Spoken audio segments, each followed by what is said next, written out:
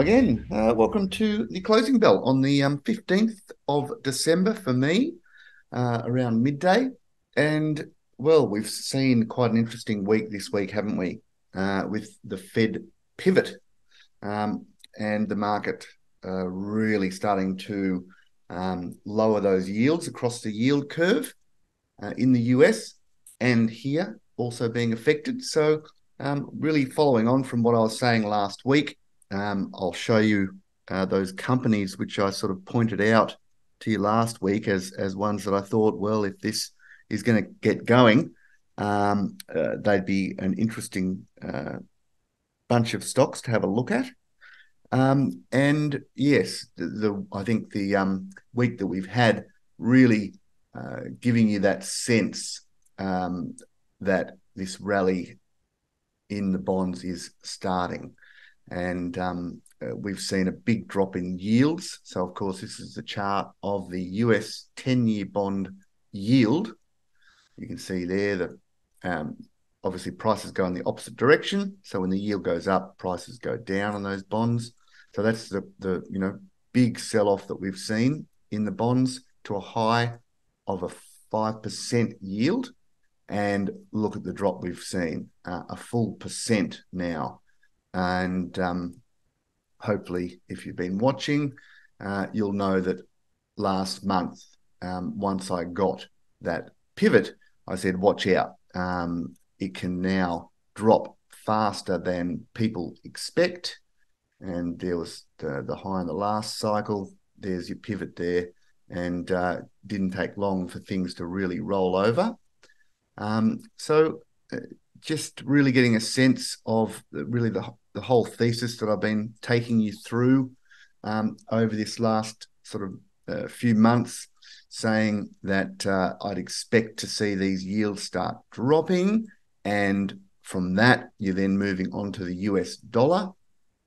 At the end of last month, saying, we've got the sell signal coming in there, expect more downside in that US dollar. So that is starting to take shape.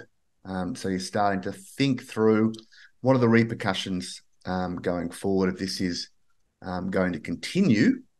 And it certainly can, but I guess it is dependent on how growth really plays out from here, et cetera, et cetera. So many things up in the air, but just going with that theme that you're starting to look at what are the opportunities that are going to unfold if there is this changing of the guard, where rates are probably peaking in the US, maybe not here in Australia. Maybe we need another one to the upside. But, it'll definitely, the pressure will be taken off the RBA if US rates are really starting to fall. So moving on from that, we've had moves in gold. And you can see with this weekly chart of gold that after the false break of the major high from the last few years, we sort of had that spike a few weeks ago and then it got hammered. And really my big picture on this is I just wanted to see buying pressure coming in around that sort of, 1870 to 1970 was sort of the area.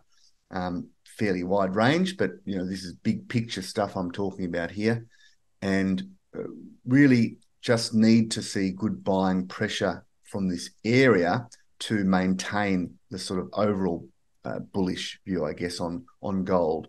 And my line in the sand was down around $1,800. Below there, I'm going to get a bit nervous on the gold price, but as long as it sort of stays above that area, it can do what it likes.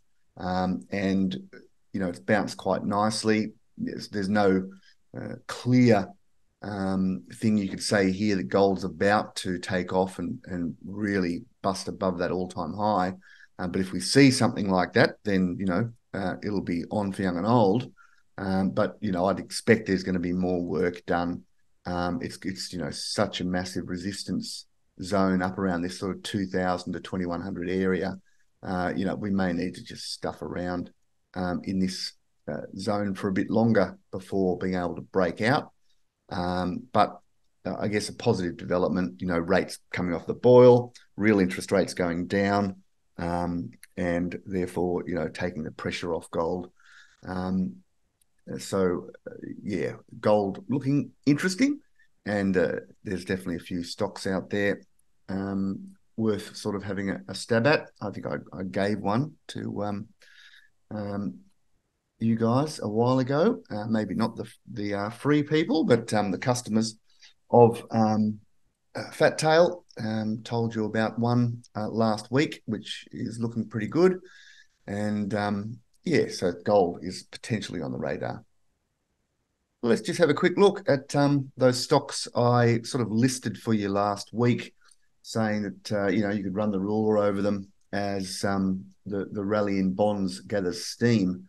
Some of the beaten up property exposed stocks and infrastructure, sort of higher dividend yield stocks. And, they all had a pretty good week. Growth Point Properties, that was the first one I showed you, having a bit of a run over the week. A few of the other ones have had really big runs.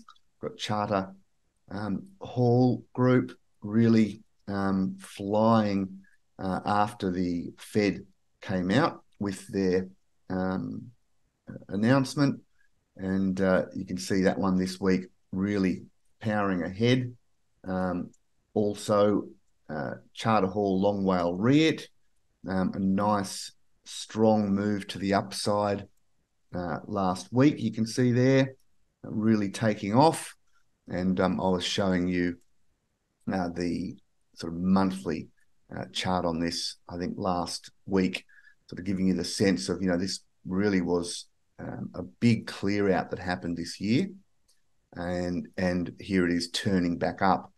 So, you're expecting a bit of a mean reversion move on this as things settle down and rates fall, and pretty good yield on that one too.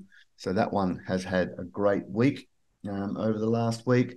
Also, URW, massive amount of debt in those guys. I'm probably not that keen on it, but that one also having a good run last week. National Storage REIT, they've already had a bit of a run and will be setting up a potential buy signal this month, but didn't really take off that much this week. GPT Group, they did have a nice strong run over this week. You can see there a good strong move to the upside this week as well.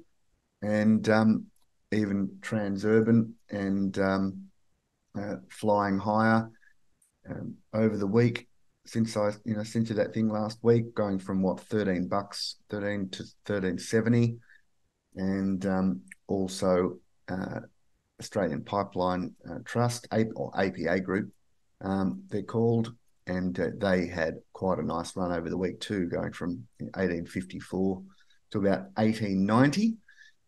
So, a nice little list there that I showed you last week, and the buying really coming in after the Fed came out and said, that they're now starting to look at when they'll be cutting rates, because inflation really coming off the ball quite rapidly over there. So it's a bit of a changing of the guard.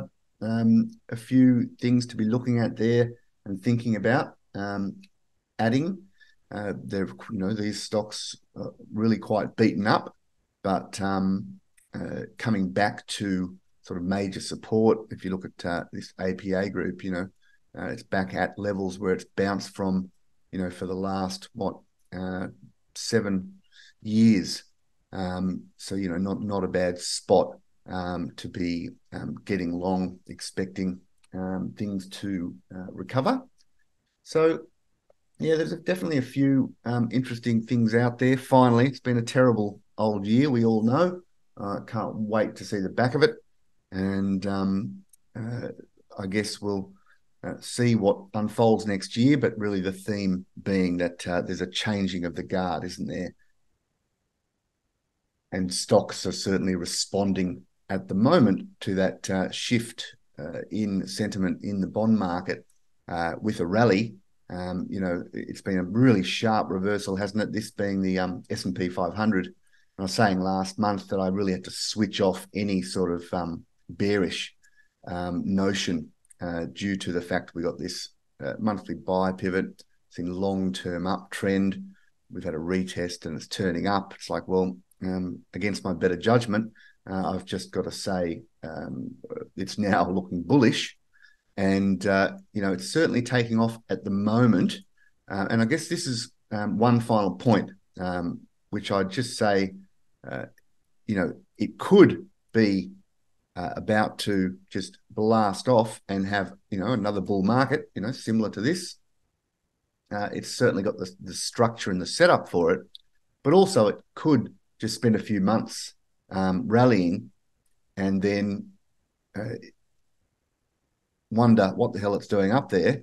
And if rates are then falling because growth turns down, it could end up having a false break of that old high and turn down. And so for my job really is not to say this is what's going to happen. My job is just to say, look, this is the current state of the market is now bullish, and I've just got to let that play out.